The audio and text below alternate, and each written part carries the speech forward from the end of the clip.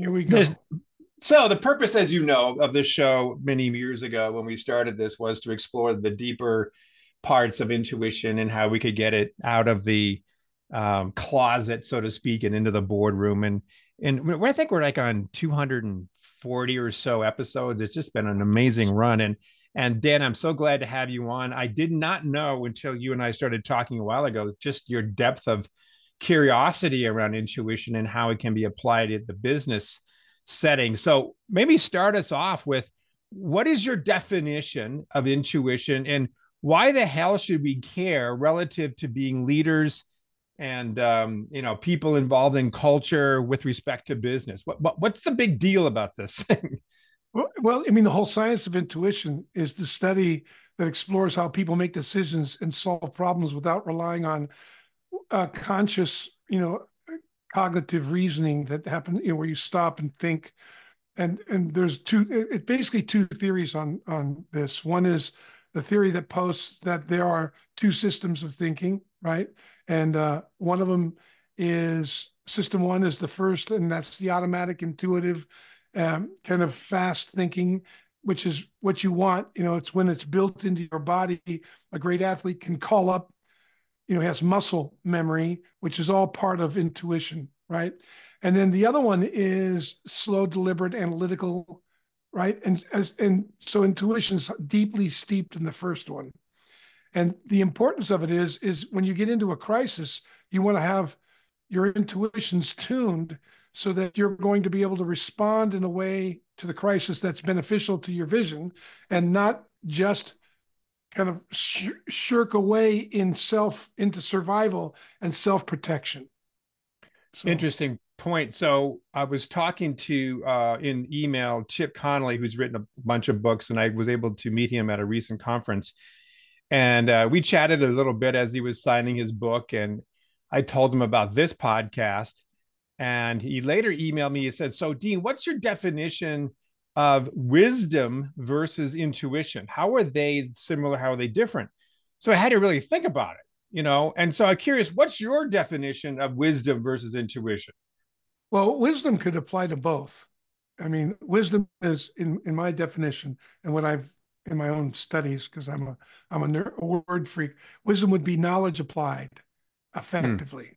In other words, I apply the knowledge I have in an effective manner, and it makes a difference toward what matters to me, what I value.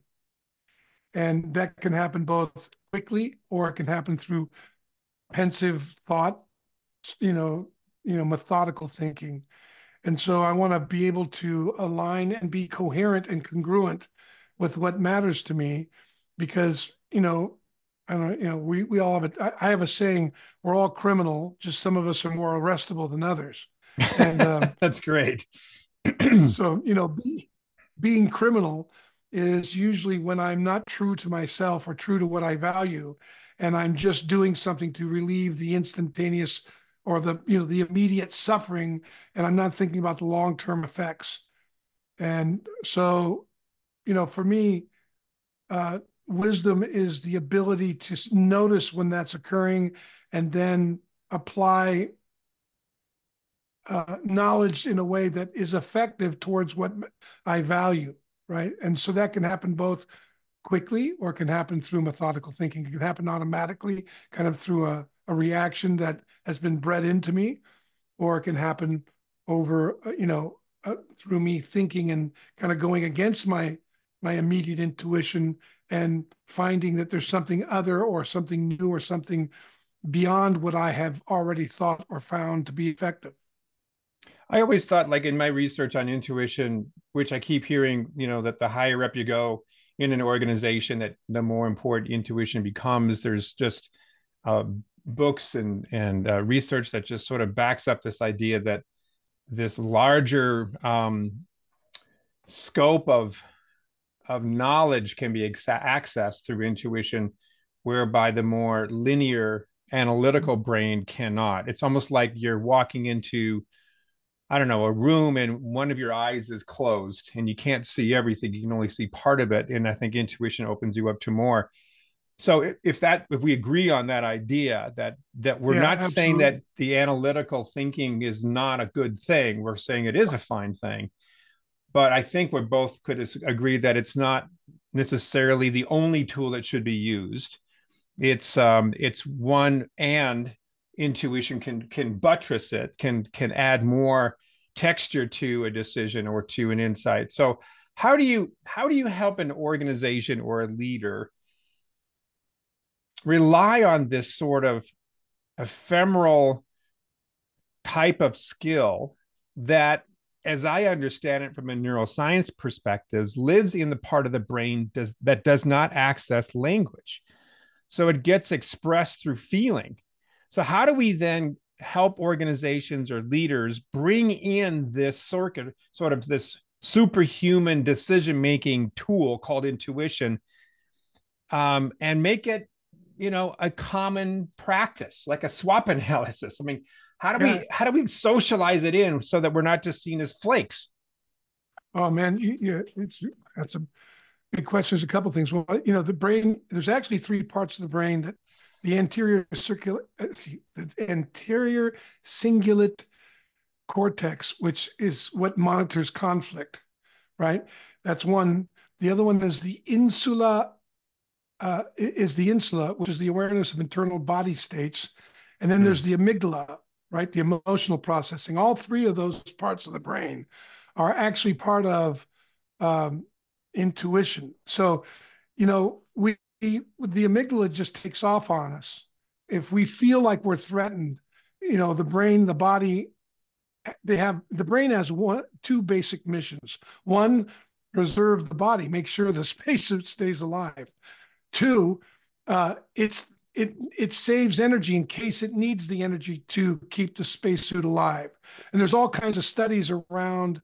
I physically train quite a bit. I ride bikes. I ride long distance on bikes. I'm a big guy, so I'm not too good on the uphill, but I'm great on the flat ground and downhill. but what I want to do is train my brain. So when you hit a wall, right? Anybody who's exercised, you hit a wall. Well, that's your amygdala. That's your body going, hold on, don't spend any more energy. But if you keep pushing, you break through it, you find a whole new, well of energy within you. And that's you breaking through the wall, or your body's resistance to giving up, giving more. And that happens in business a lot, because your brain is trained very quickly to see if it thinks it's wasting energy, it gets bored, it gets distracted, it wants to get off of whatever it feels is wasting its energy. So if you're dealing with somebody on your staff that way, then you want to catch that, right? The other part is conflict monitoring. So if I can catch I've got to be aware of my amygdala. I've got to be aware of when I start to elevate. And if I find myself elevating and going into a survival state where I'm just going to react, and I have 2 children and 6 grandchildren, and I can tell when I'm reacting, because they'll start to back off, right, or they'll say something.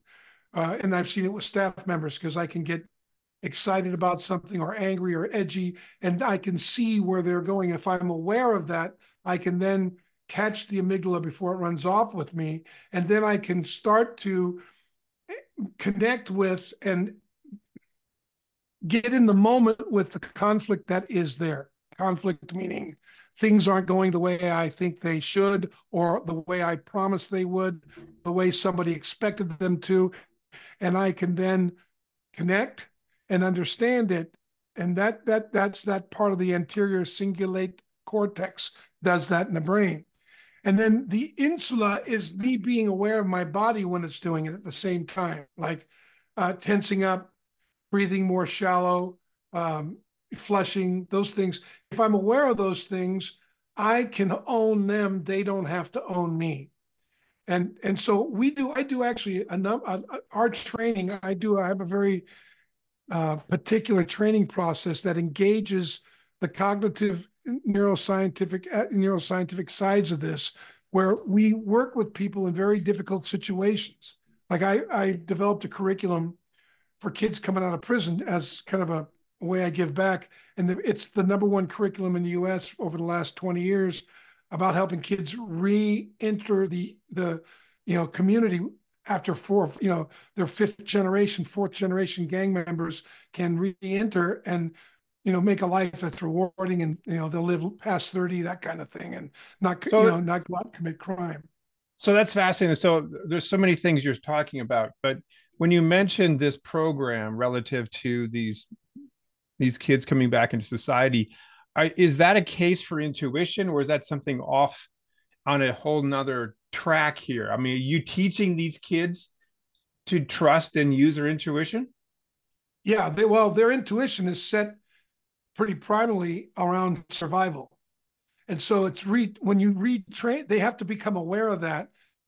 We talk about criminality as a mindset, and the mindset is based on a victimization. Anytime I start to externalize my experience or what I want to have happen, then what happens is my body begins to starts to protect itself, lie, cheat, fight, flight, follow, fool, or freeze.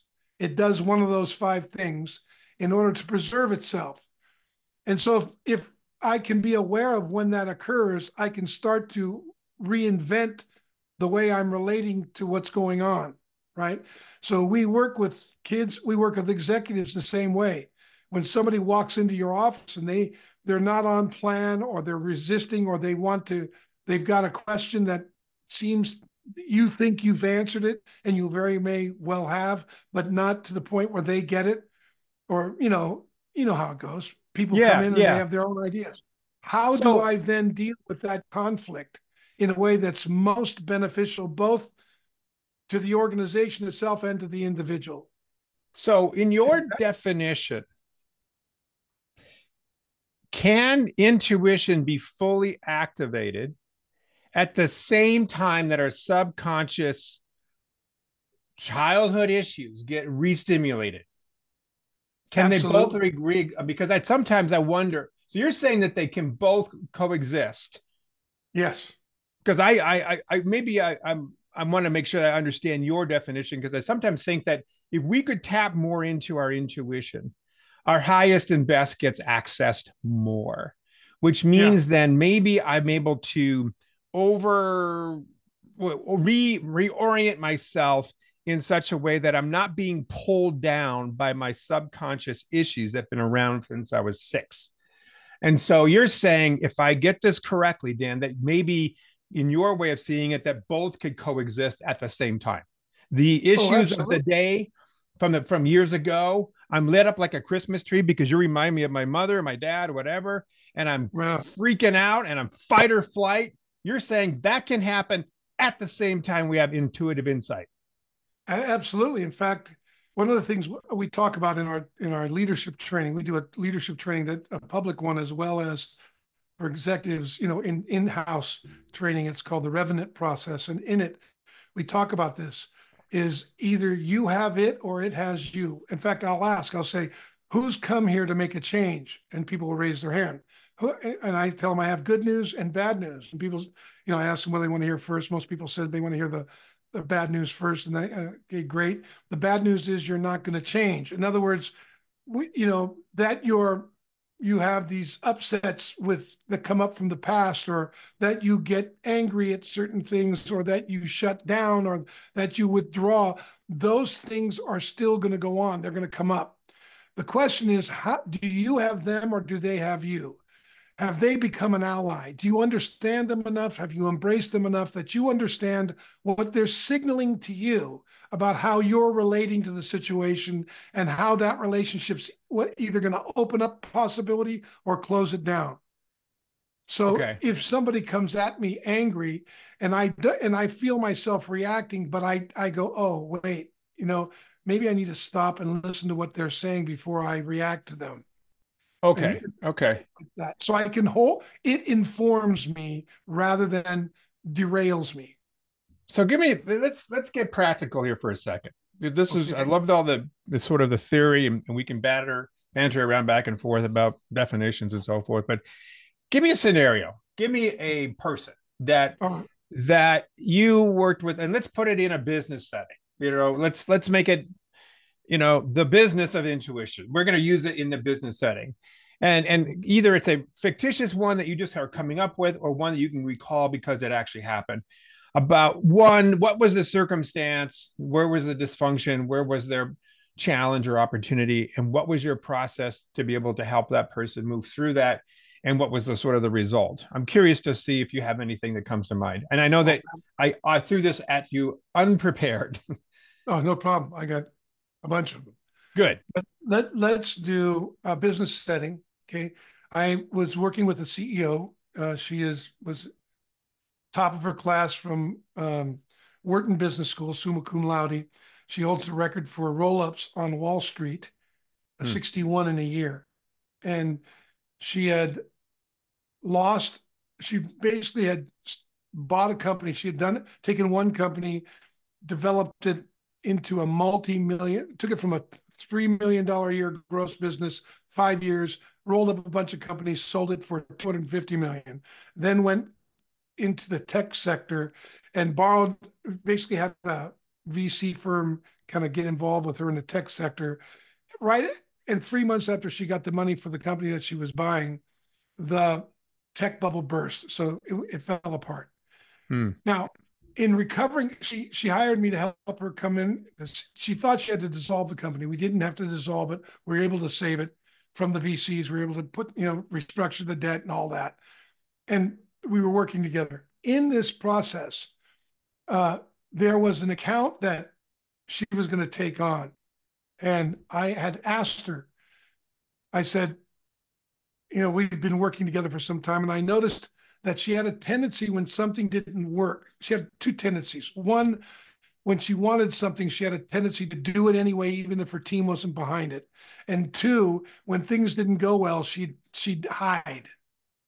So I had brought this to her attention multiple times. And when this account came on, it wasn't a good, it was a big account. They're a very famous, they're very big. They're one of the biggest companies in America. And she really wanted them on board, which I can understand why.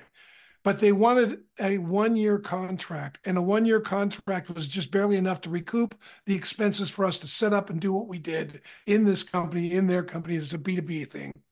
And I said to her, remember, we talked about this is not really a good idea because we've been talking to the sales guys about not doing this, et cetera. And here you are doing it. And these guys are famous for trying to steal people and start their own.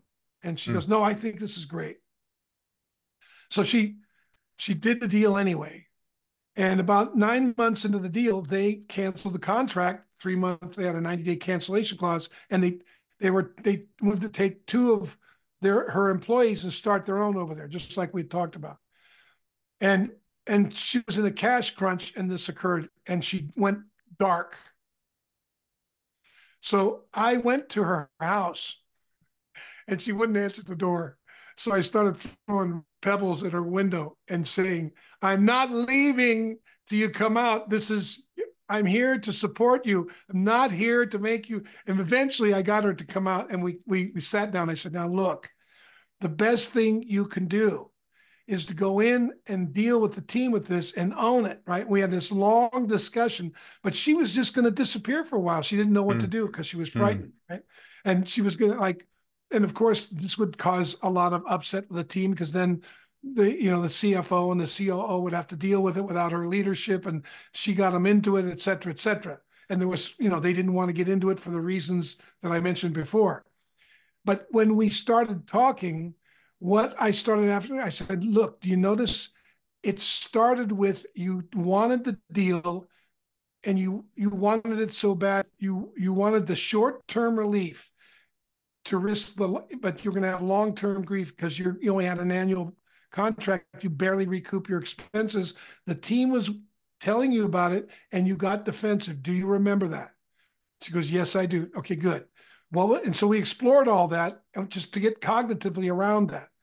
And we kept working with it. Then when we sat down with the team and she accounted for what happened and what didn't work and she owned it, and everybody got on board and we corrected it and went forward. The next time a deal came through like that, it was amazing to watch her because she really wanted the deal. And she said out loud, I really want this deal, but for the wrong reasons.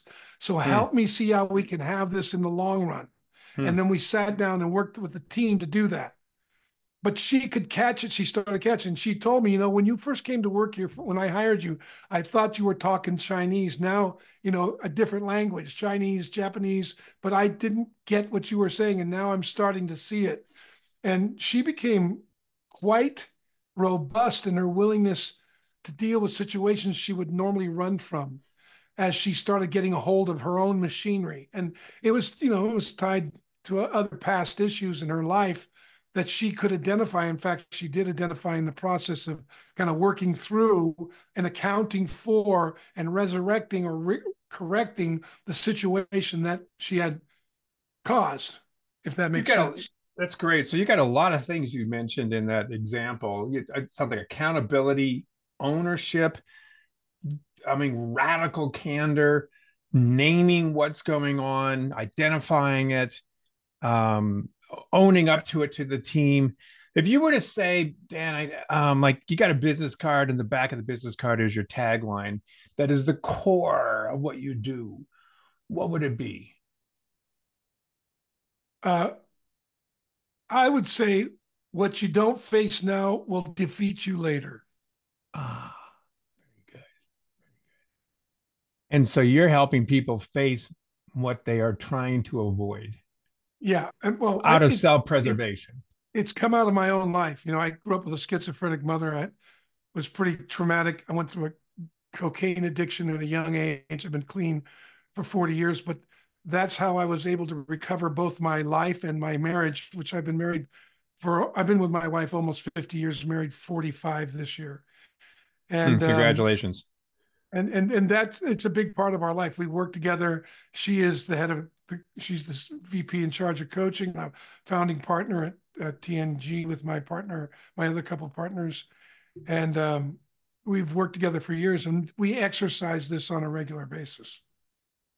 Fantastic. So, if I were listening to this and intrigued by what you're saying, and I wanted to do something today,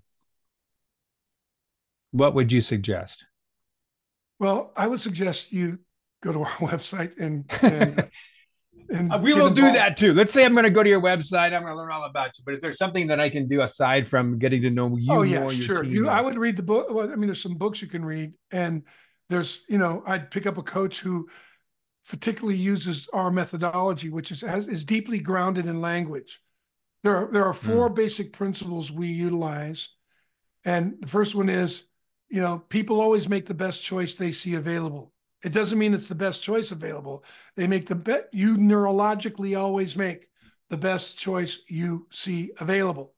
hmm. And when you see somebody that makes a stupid choice, you go, well, that was stupid. Like if I don't know if you ever watched the Darwinian Awards, the Darwin Awards, where people Yeah. make dumb, you know, well, to them, that was the best choice they saw available, right? Because you might see a better choice. If you showed it to them, it would probably look like a threat to them, not a good choice because of the way they're thinking or perceiving that potential.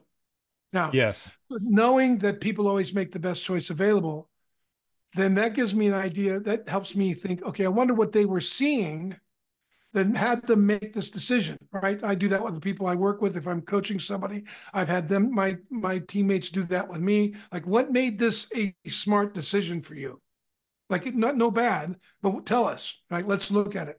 Right. Two, people always act congruently with the way the world occurs for them. That's why we ask that question. Like, how Mm, is the world occurring for you such that this was a good decision, right? And the third one is the world occurs for people in language. So not just talking, but if I can show you this chair, it's just sticks and a piece of leather. We give it a symbolic name called a chair. Languaging chair, you know what it's used for. You understand what chair is. When I come in, sit down on the chair, you go, oh, that's what that's for. That's what a chair is. And so if I can see how people are languaging, so I can see how, let's say that lady I was talking about, one of my clients, I could see her withdrawing. I could see her overriding her team. I can hear the language she's using to justify it. So Mm. the next time that language comes up, what I do is in my debriefs, cued her to how she frames things when she gets into that biased state, Mm-hmm. right? So Right. she can identify it at a very early level. Right. And then the fourth one is future language transforms current state. So if you and I are talking and I think I'm going to, I'm going to lose half my income next year, and I believe it, and you believe you're going to double your income, those futures are going to produce very different people in the conversation. I'm going to be more reticent and cautious about how I move forward. I'm going to be, more probably being concerned with efficiencies and returns, et cetera. You're going to be looking how to invest. You're going to be much more relaxed and probably in the process because you believe what you're going to be doing is you're going to double your income, so you're going to have more resource, right? We're both going to be very distinct in this moment, given the future we think is coming. Mm-hmm. So when somebody's stuck, like when you're talking, I do a lot of work with sales teams and they just don't, they're not getting it. They're procrastinating. They're not making their calls. It's because they don't get they can win. So if I can sit down and listen to them, break apart how they're seeing the world, help them see other possibilities, the minute they see a new possibility, they'll want to pick up the phone. They'll want to get back on what they were resisting because they didn't see a future in it. The minute they can see a possible future, a new way of doing it.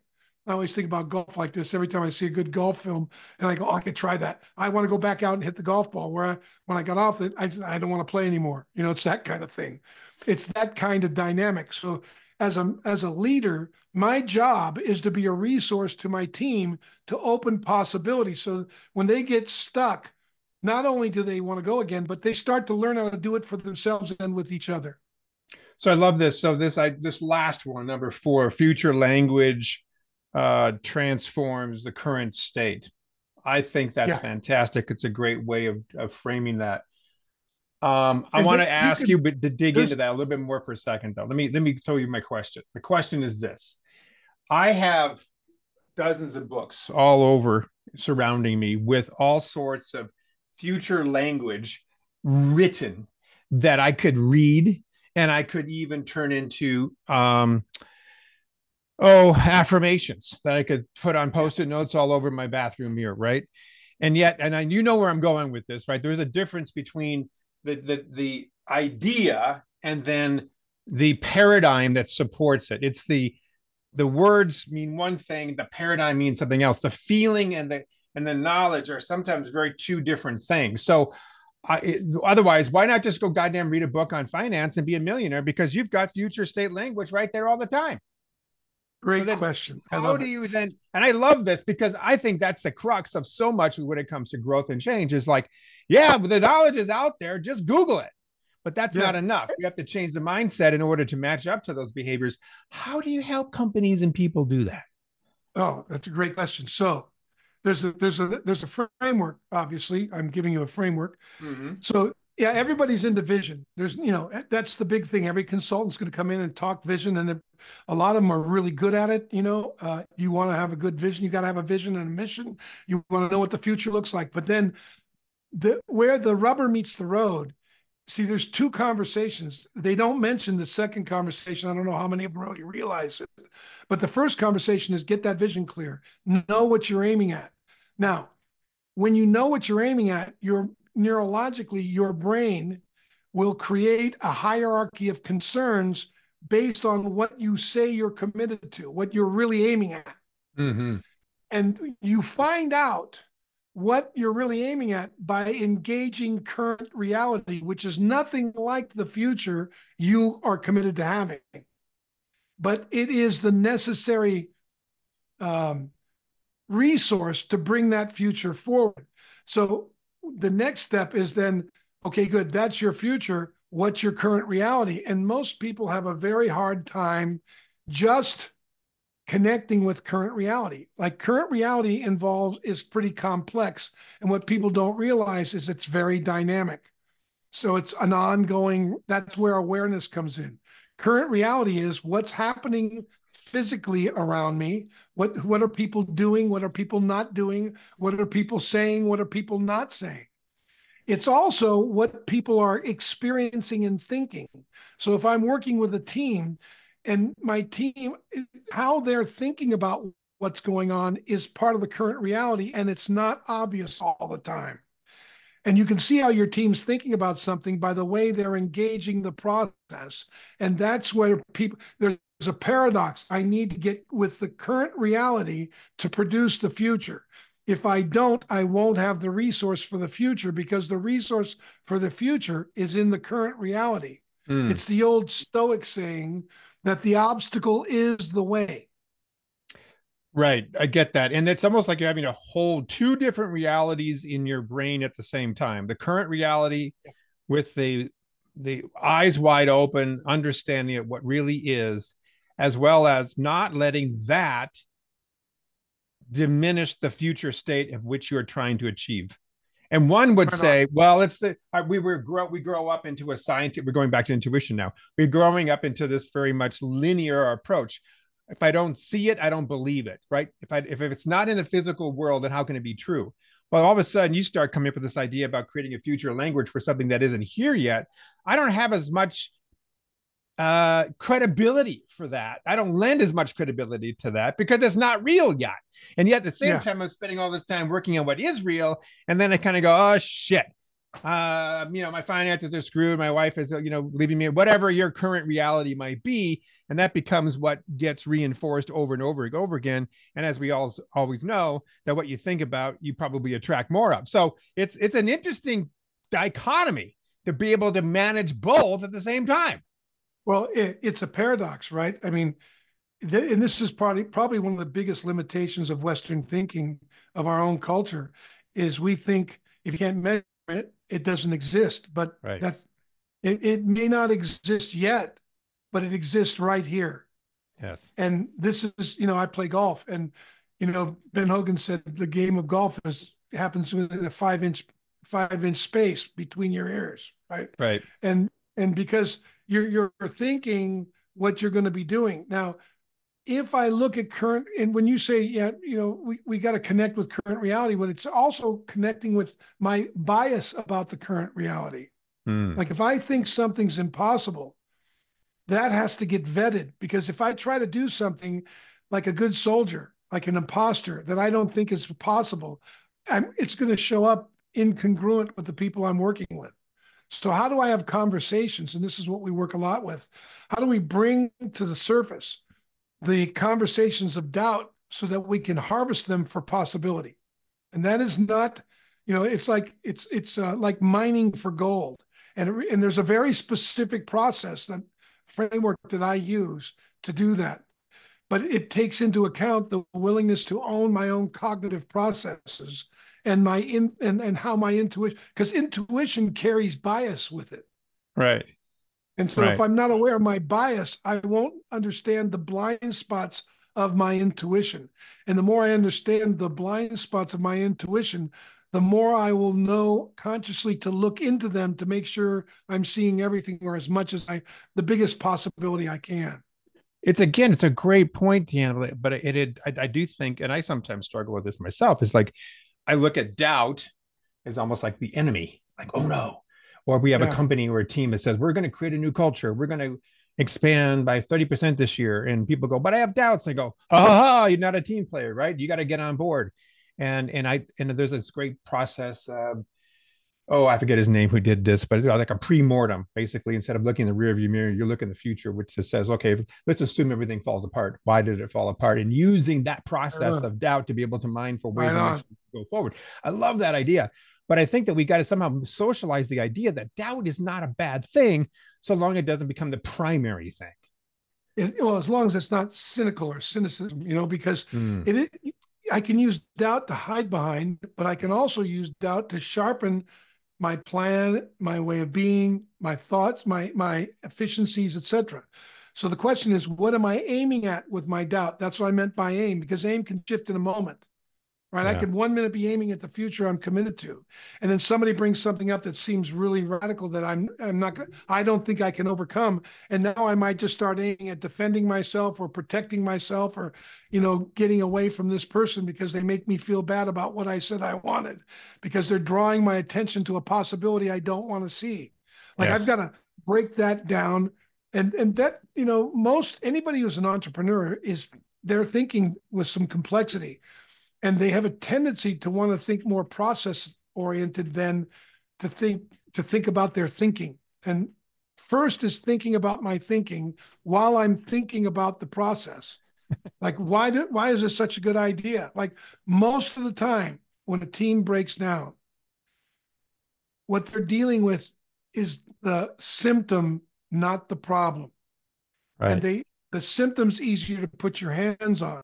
The problem takes some forensics, takes an inquiry that people feel like it's a waste of time to do because they're slowing down, but they don't realize when you slow down, if you find the problem, when you go, you're going to be much more powerful, right? So we Right. find that slowing teams down is probably the most difficult thing in our work, slowing them down long enough to identify the problem and not get trapped in the symptoms like whack-a-mole. Yeah. And that, and it's there's a certain amount of courage that it seems to be the underlying theme that we haven't brought up by the leader, by the participants, to kind of go where we haven't gone before, to face our fears, to face those doubts, to mine for those, to have the radical candor to have this conversation. And as you all know, if it were easy, we wouldn't be having this conversation. That's yeah. It's part of the human condition in some ways. So Dan, again, this has been great. I would love to continue our conversation for days on end. Maybe I should just drive up to your place and we should continue this at your place Well, up in Idaho. just come out to Hawaii. We're doing a Revenant process, which is our leadership training in Honolulu in June. It's a 4-day Wow. intensive where we actually exercise this in real time, and it's not simulated, it's real. And we'll have about anywhere from 30 to 40 people and executives, and we'll spend 4 days in an intensive doing that in Hawaii. You do this at other locations, though. I think I saw on your website that don't you also Yeah, do we something in also Italy or? Yeah, we this year we're not going to do it in Italy, but we're going to do another one in Boise, Idaho. Okay. Maybe by the end of the year we do them in LA as well. And if they go to the website, people can see the different dates and where they're at. Right.